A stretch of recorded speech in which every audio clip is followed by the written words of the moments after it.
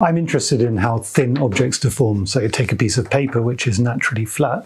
It's very easy to bend it, but it's very difficult to stretch. And there's a really nice piece of mathematics that says that for something that cannot stretch, you cannot change its curvature. So while you can curve a flat piece of paper into a cylinder, if you try to turn it into a sphere by squashing it onto something spherical, you end up making lots of creases and folds.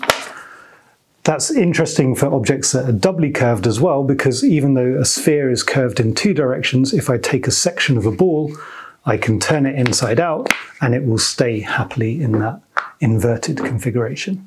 And that's the basis for a toy called Poppets, which basically has lots of spherical caps that you can kind of push through from one side and will stay popped until you push them through on the other side.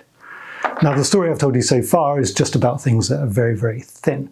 And it turns out that if I increase the thickness of my sphere, then when I turn it inside out, what happens instead is that it's not happy being turned inside out. So after a short interval, it jumps up like that.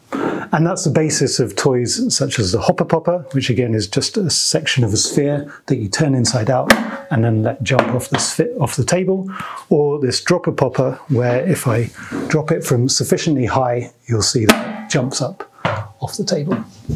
Thank you.